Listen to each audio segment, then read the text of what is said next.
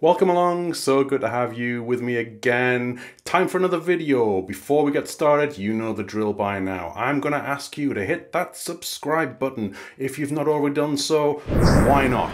Takes a second, free to do so, helps me so much. Also hit that notifications bell and give me a thumbs up if you like my content to help me reach a wider audience and spread the goodness of Microsoft 365. Today, in this video, we are going to be talking all about Microsoft Teams. I'm going to share with you 5 tips for being more productive within Microsoft Teams. These are little features that you may not know about or you've forgotten about. I certainly had forgotten about a few of them, but these are tips that are going to help you stay focused and make you more productive and help with your well-being as well. So without any further ado, let's take a look.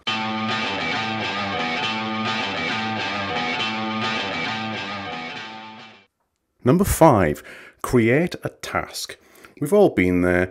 There's a lot of content in Teams on a day-to-day basis that we need to keep on top of, and we might easily forget about it.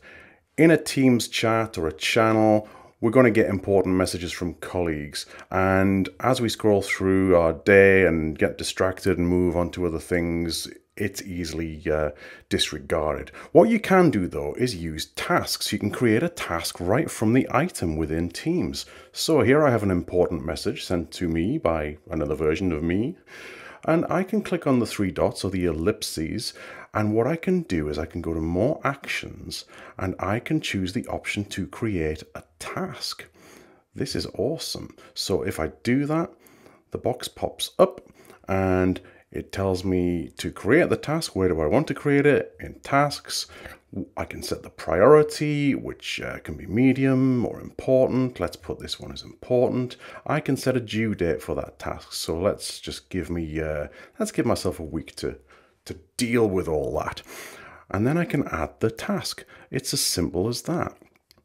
Now, if I go into my tasks on the left-hand bar within Teams, I should have, there you go, a lovely important task that I can go into, and I can add items to that, and I can get reminders. Absolutely brilliant. I'm not going to forget about that now. Number 4, share to Outlook. Similar to creating a task from a Teams item, I can share that content to Outlook. So I can do the same thing. Right from this important message in my Teams channel, I can click on the 3 dots again, those ellipses, and I have the option here to share to Outlook.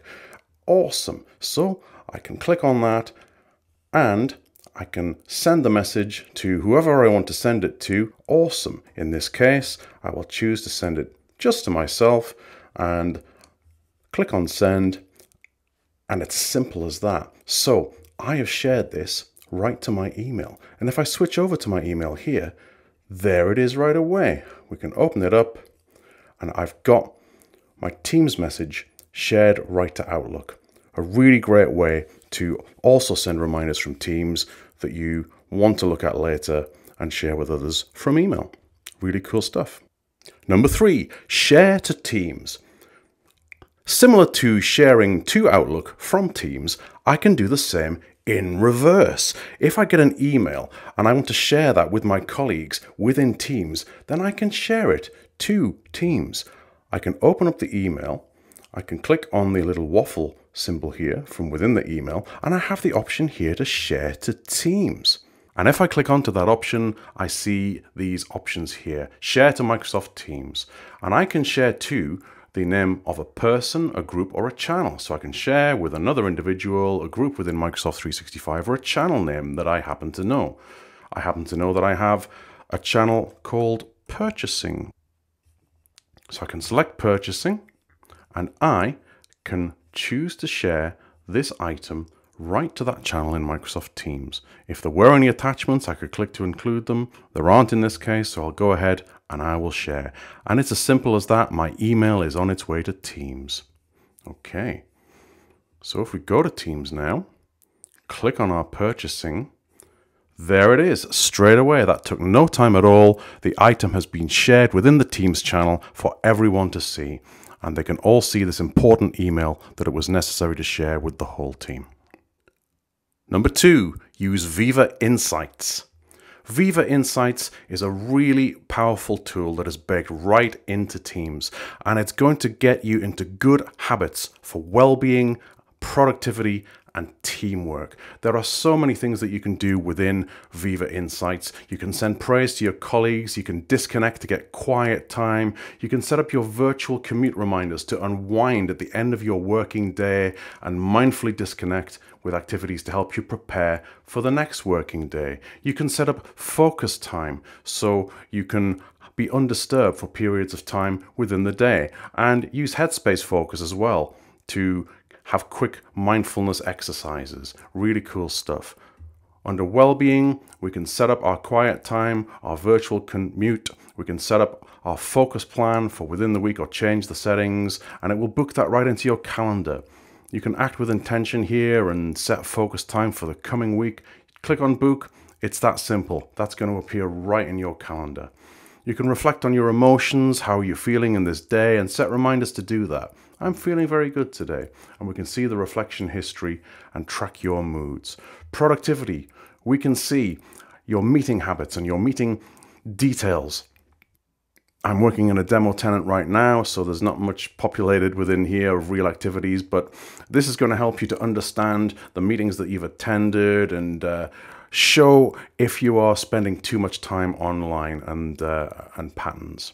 Teamwork, it's going to show you how you can build better relationships, the time you've spent collaborating with others, and your communication habits, and so on and so forth. Awesome stuff. I can't encourage using Viva Insights enough. It will help you to build better habits and relationships within Microsoft Teams. And number one, use the Files tab. This is a feature that is so powerful, and it's also one that I am constantly forgetting all about, but it's really so cool. In the Files tab, you can get quick access to pretty much everything that you need to work on. If you click on Home, you can see all of your recent documents. You can filter by Word, Excel, PowerPoint, and PDF and get quick access to your recent content. You can click on My Files to see your own OneDrive content. Click on to Shared to see content that you have shared or has been shared by you. Awesome stuff indeed. Also, you can click on Quick Access to take you right to communication sites within SharePoint Online and explore other places.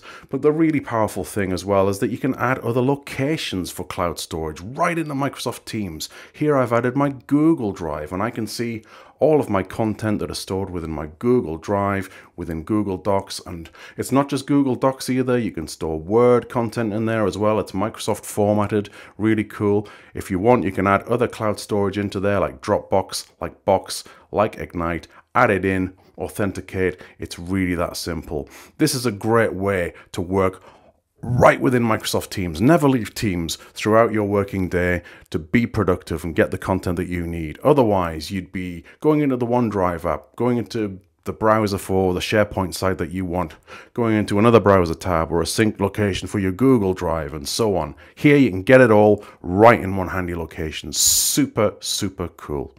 And there you go. Those are my 5 tips today for using Microsoft Teams to stay productive and well. Check them out. You won't regret it. It'll help you to work more effectively. Thanks again for checking out another video from me. It means a lot, especially when you hit that subscribe button and the notifications bell so you never miss another video. Give me a thumbs up if you like this content, and reach out in the comments to let me know what you think and share some of your top tips for using Microsoft Teams. That's about it for today, folks. Thanks again for joining me. I'll see you soon on another video. Take care. Bye.